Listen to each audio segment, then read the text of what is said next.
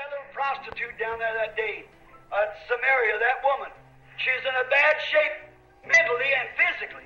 We know that. But as soon as she seen that sign done of the Messiah, she said, "We know Messiah is coming to do this. Thou must be his prophet."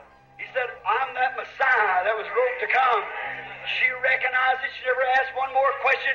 She started right quick with the responsibility to know that if she had found that and come into the presence of God, she was responsible to tell somebody else about it. Hallelujah! Right?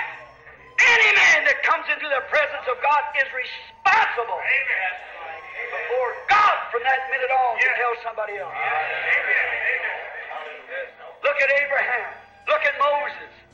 Look at Peter. Look at Paul. The moment they come into the presence of God, recognize themselves sinners and seal their testimony with their life. Look at the little lady. She couldn't stay no longer. She went to the city and told the man, "Come see the man that told me the things I've done." Isn't this Messiah? They could not deny it because it was Scriptural.